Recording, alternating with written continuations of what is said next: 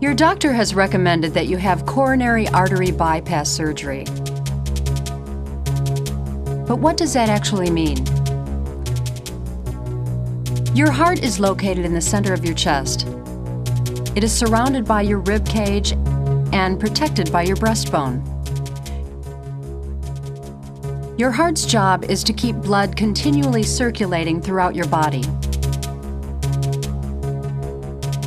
The vessels that supply the body with oxygen-rich blood are called arteries. The vessels that return blood to the heart are called veins.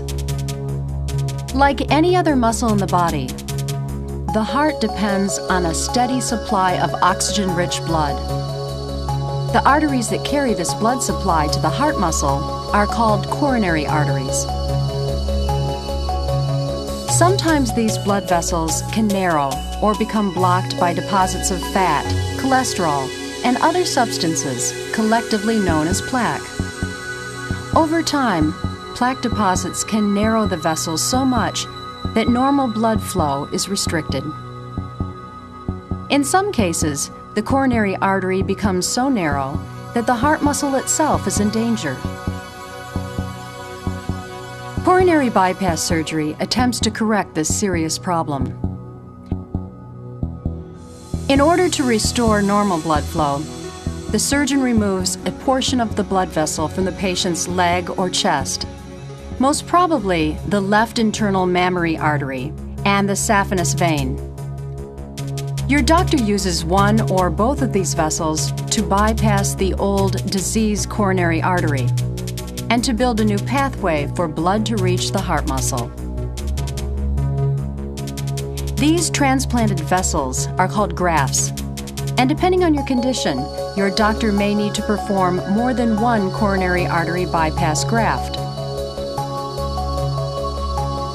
Of course, operating on the heart is a complex and delicate process, and in the case of bypass surgery, your doctor will most likely need to stop your heart before installing the graft. During the time that your heart is not beating, a special machine called a heart-lung machine will take over the job of circulating and oxygenating your blood.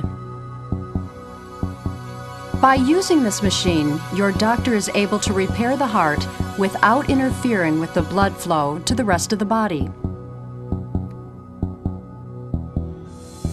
Following surgery, your heart will be restarted and you will be disconnected from the heart-lung machine.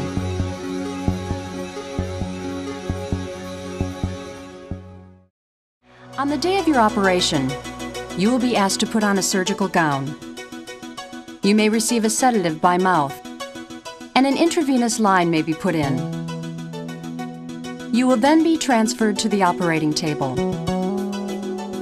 In the operating room, a nurse will begin preparation by shaving the chest area and the part of the body from which the graft vessel or vessels will be removed. The anesthesiologist will begin to administer anesthesia, most probably general anesthesia, by injection and inhalation mask.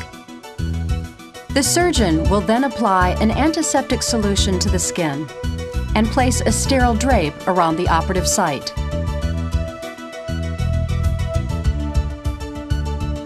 One or more sections of blood vessel will be taken from the leg, thigh, or chest wall, and the incision at those points will be sutured and bandaged.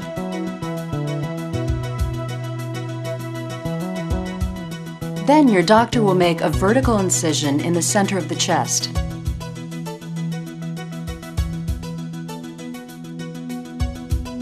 Skin and other tissue will be pulled back in order to expose the breastbone.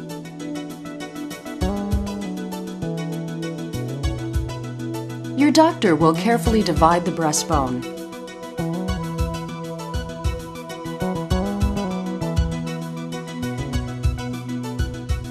And a special instrument called a retractor will be used to hold the chest open.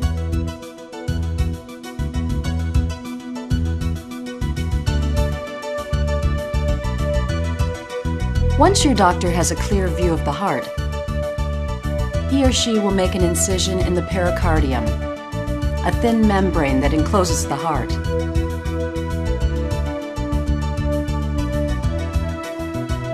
Pulling the pericardium back will reveal the beating heart. Before the graft vessel or vessels can be attached, a heart-lung machine must be connected. A heart-lung machine takes over the job of circulating and oxygenating the blood, so that your doctor will be free to stop your heart for the length of the operation.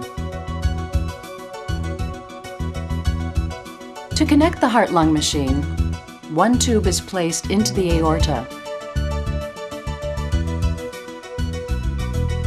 and a second tube is placed into the right atrium of the heart.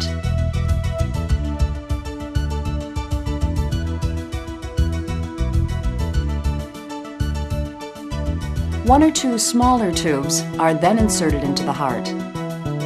These will carry a special solution that helps preserve the heart's temperature. When all the tubes are in place, the surgical team will turn on the bypass machine. It will begin to circulate the blood as the heart cools.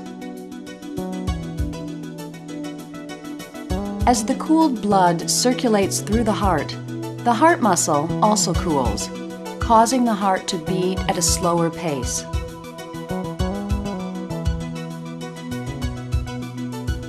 When the temperature of the heart muscle has reached the proper level, a clamp is placed on the aorta. At that point, blood will no longer flow through the heart, and it can be safely stopped and repaired. To complete the bypass graft procedure, your doctor attaches the ends of the new vessels on either side of the diseased area or areas of the old coronary artery.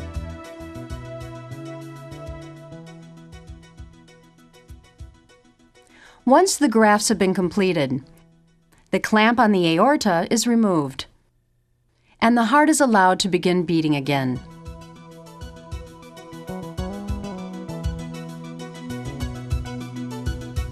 As the temperature and the rhythm of the heart slowly return to normal, the heart-lung machine is disconnected. The pericardium can now be closed over the heart. Your doctor will position two special drainage tubes in the chest cavity. These tubes prevent fluid from building up around the heart during the healing process.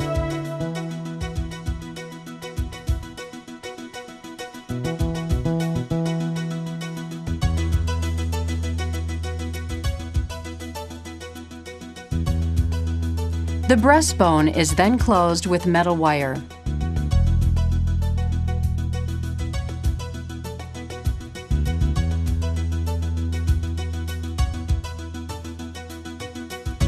And the remaining tissue is closed with sutures.